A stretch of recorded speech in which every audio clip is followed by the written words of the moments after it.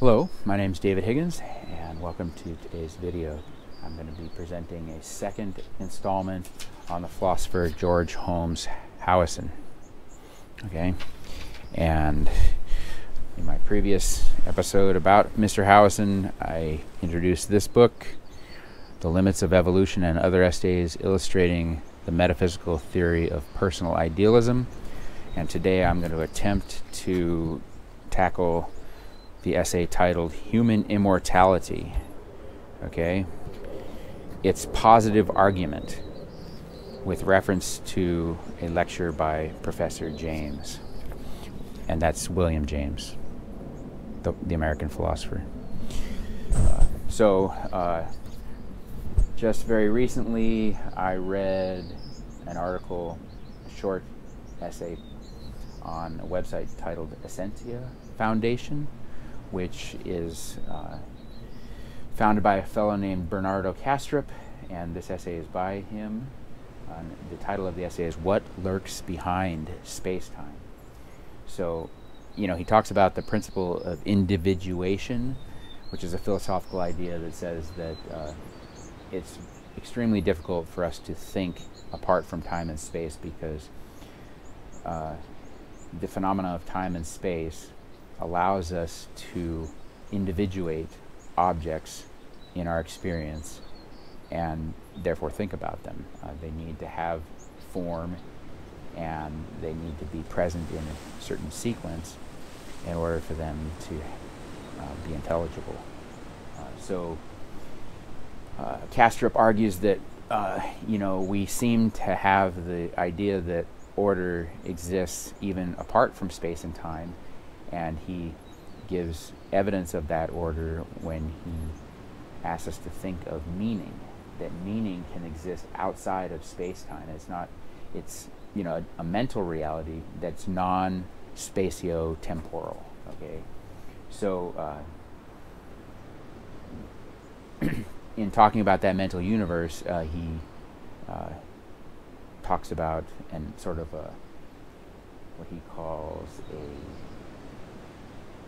spontaneous field of mental activity that exists prior to or above or deeper than time and space, and that the disposition and attitude of that field of consciousness actually generates the laws of nature. Okay, so using words like disposition and aptitude seems to indicate that his sea of consciousness has some personality. He doesn't go so far as to say that reality does have personality, but Howison, on the other hand, does. He was a proponent of what he calls personal idealism. In his day, the transcendentalists talked about a mother sea of consciousness, and that our individual consciousness is basically a temporary limiting in time and space of that overarching single consciousness, whereas Howison argued for what he called pluralistic idealism, so that there's a mental basis of the universe, but it's many minds rather than one single mind. Okay, so this essay was given in response to a lecture that was presented by William James. And he was discussing cerebralistic materialism, or materialistic cerebralism, however you want to say it, which basically says that consciousness is a function of that the brain produces consciousness. Okay, that was a popular way to interpret the fact that we know that our brains are definitely related to our ability to perceive and be aware. Modern science has a lot of gadgetry that can map out electromagnetic activity in the brain in relation to particular sensations and whatnot. So there's definitely a relationship between the brain and consciousness, and a popular way to think about it is that the brain generates consciousness.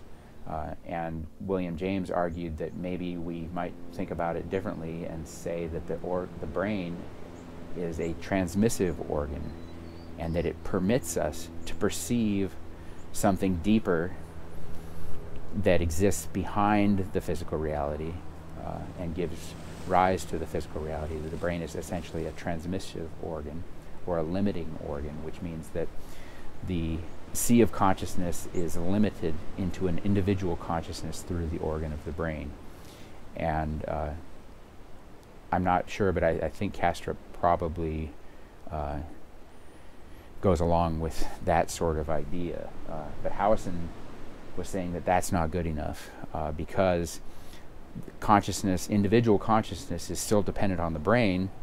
When the brain is no more, does individual consciousness then perish? So it makes our individual consciousness, transient and dependent on a physical reality. And he argues that our consciousness is not dependent on time and space and the objects of time and space, but precludes time and space. And in fact, he takes it a step farther to say our individual consciousness generates time and space as we experience it individually. Okay, so the article is 35 pages long, and it's pretty complicated. And it's, best if you can get the article and the essay and read it for yourself. So the reason that Howison, challenged James's transmissive theory and took it to a different level, he was saying that, okay, both the brain and consciousness are both simultaneous effects of a prior cause. Okay, and Swedenborg, my other influential philosopher, really presents the same idea. But all four of these guys basically deduce from experience that there are levels of reality. There's the time-space level, and that there's something prior. Swedenborg actually hypothesizes 3 levels of reality, 3 distinct levels, but we'll just stick to 2. I suggest that you read Swedenborg if you want, to read something that will give you a much deeper analysis of reality. His book Divine Love and Wisdom speaks extensively about the 3 levels of reality, and I'm not going to go into that now because it's very complex, but we'll just discuss Howison's presentation of 2 levels of reality and show how it goes along with Swedenborg and how it goes along with our own individual experience. So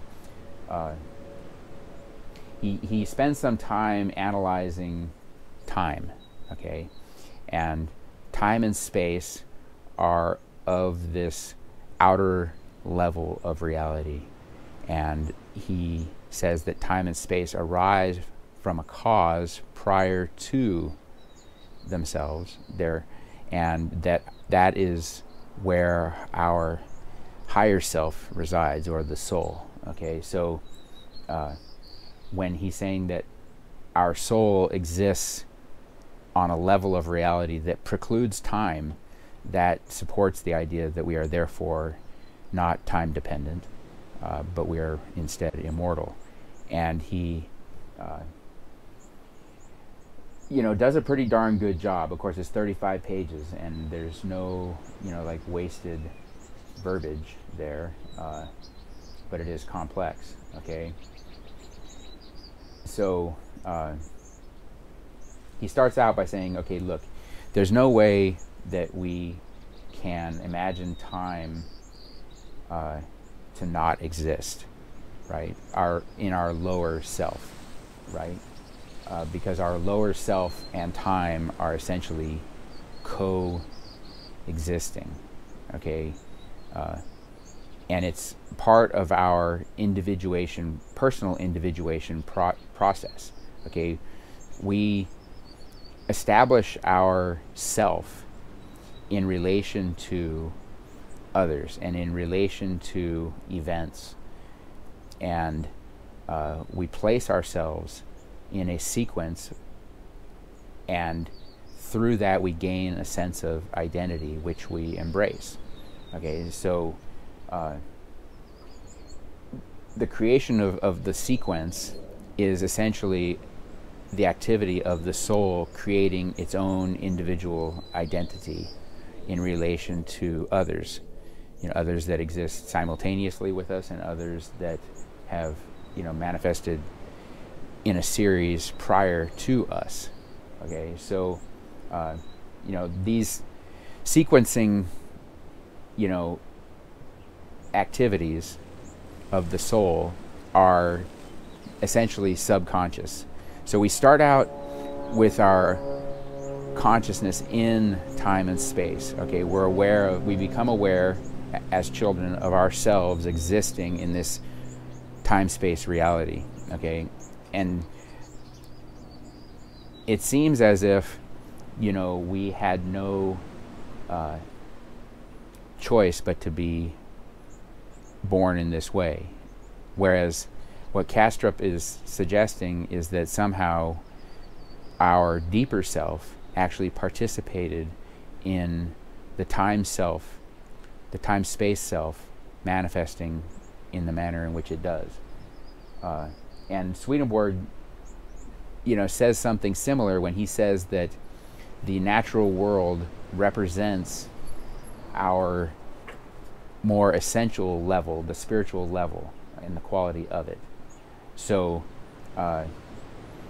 what we're perceiving with our senses is actually an image of a deeper element of self, which most of us are unaware that even exists.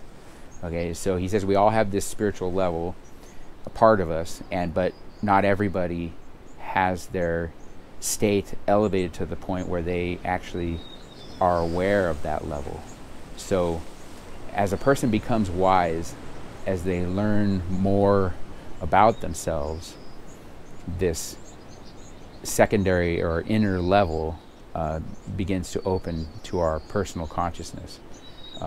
And so once we understand the source of the time self more clearly, we can see that because time and space arise from this deeper element that isn't time dependent, we can be rationally certain that that non-time dependent self will continue to exist even when the created time comes to an end at death. Okay, so death is essentially a point on the timeline, and that just means that the soul then becomes free of that timeline. It doesn't mean that the soul itself ceases to exist. Okay? So he's saying that that sequential ordering ability that we have is an element of our foundational being. Okay? The ability to create time and space. So, the notion that we create space is something that we can sort of, deduce. It's pretty obvious when we look at, the state of the environment that the state of our collective mind is reflected in society. One of my other favorite books is called The Social Construction of Reality. It's written by Peter Berger and Thomas Luckman. And it's a sociology book, but it can be read metaphysically. And I highly recommend that you acquire that book and read it. I have it right here. I'll show you what it looks like. Okay, this is The Social Construction of Reality. Okay, this book is excellent. And especially if you're willing to read it more metaphysically than just as a sociology work. Because, okay, so what he basically argues is that reality is formed by the collective societal knowledge. Okay, so we all agree what is real. Okay, and we form definitions, and we set a structure, a social structure, and we take our own individual identity in relation to those definitions. And so humanity, society, and reality are all essentially identical, and they all kind of coexist and all sort of create one another, okay? And, you know, his arguments are really clear and convincing. And I'm going to post an essay that is basically the basis of this video lecture. And I present a whole number of quotes from that book to try to entice you to get the book and read it for yourself. But, you know, that reality is produced by the collective mind is the basic conclusion. And you know, that's pretty easy to see when we look at things like cities or pollution. You know, this, you know, the state of the civilized world. You know, but Swedenborg, you know, argues that the natural world, which seems to be generated not by human endeavor, you know, mountains and seas, these sorts of things weren't physically created by men, whereas like things like airplanes or, you know, buildings were. But Swedenborg argues that those things are essentially outbursts of our inner mind. Okay, that things like the ocean and the mountains and wild animals represents the qualities that exist within us subconsciously, and that the visible manifestation is essentially a symbolic rendering of things that exist within our deeper selves. And time and space are likewise generated through our own inner qualities. And, you know, like, you can see how, you know, our experience of time is entirely subjective, because if you're involved in like an engaging activity where you're experiencing, you know, pleasure in the activity, then time seems to go much faster. Okay, and the flip side of that is when, you know, you're involved in some sort of distasteful drudgery, you know, time seems to drag on. Okay, so time is reflecting your own inner states, and it's essentially being created by your own inner states. And, you know, Kastrup, you know, talks about how meaning creates the laws of nature. Okay, and I had some examples where, okay, let's see if I can find it here in my notes, but I think I had it written down pretty succinctly. But looking for them is not succinct, and I'm sorry to waste your time. Somehow it doesn't seem like it got on this outline. So I have an outline, and then I have the actual essay. But let's see if I can wing it. So the laws of nature being product of the disposition and aptitude of the spontaneous field of mental activity. You know, I think that's a pretty good paraphrase of something that Kastrup says in his essay. Let's apply that to the case of the Wright brothers. They had a spontaneous mental activity that created within themselves a vision of man flying.